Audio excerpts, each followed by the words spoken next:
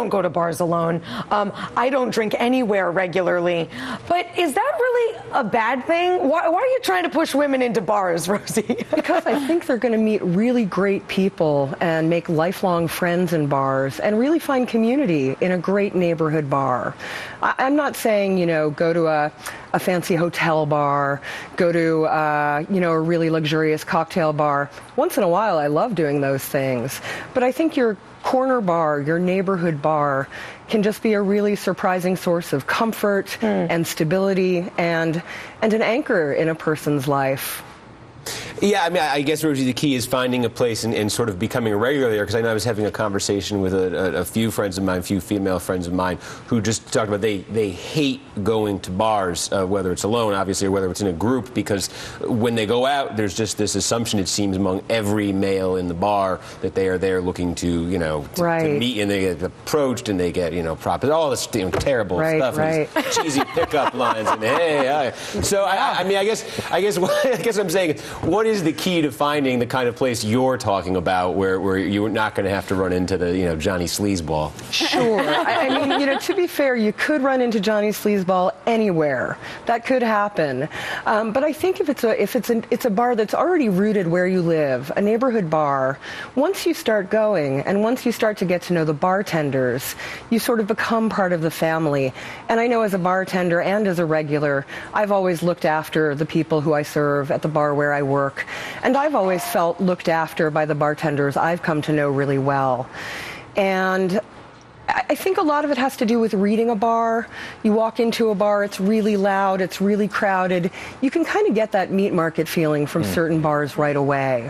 Where a much more low-key, friendly, unpretentious neighborhood bar won't send out those signals because they're not really there. It's just a place to completely relax and be oneself, and you don't have to get dressed up.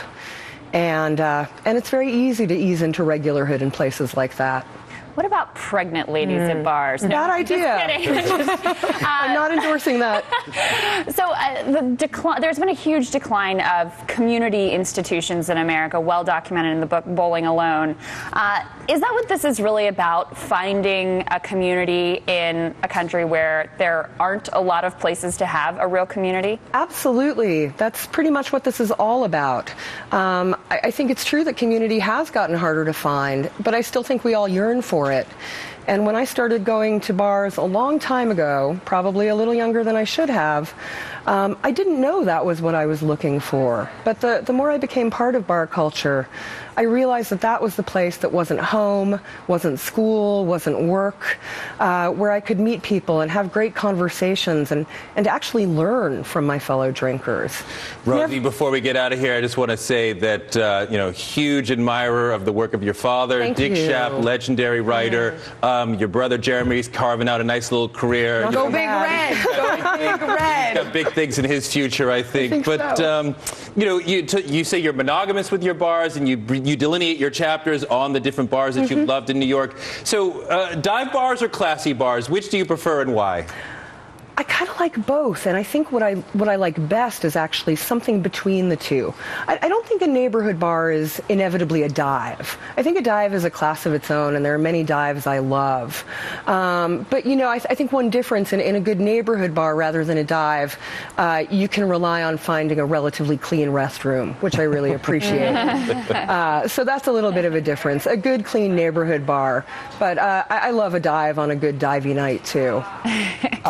Rosie Touré mentioned your brother there, and I just had a flashback. I remember watching probably his most famous interview with Bobby Knight. I was in a bar watching that, and I remember having a conversation a few years ago with somebody about whether televisions in bars are a good thing or a bad thing, whether they ruin the community vibe because everybody starts paying attention to the TV and not talking to each other, or maybe they foster more conversation because people come and they have this sort of shared experience watching the game or the Bobby Knight interview, whatever it is. What do you think of that? I was having a panic attack during that interview, actually. I thought he was going to strangle my brother. You needed a drink. And I was at home. I wasn't at a bar. I think that can also go both ways. I'm a sports fan myself, and I love to go to my local soccer bar in Brooklyn and watch matches there with other people and get kind of loud. But most of the time when I'm hanging out in a bar, I really put a premium on conversation. So anywhere where there's a blaring TV or the music's too loud, I don't think that really facilitates the kind of community that I love most about bars. Right. Okay, Rosie Schaap, thanks so much for stopping by. Thank you so much. It was really fun. And a quick shout out to @Bonamont, who got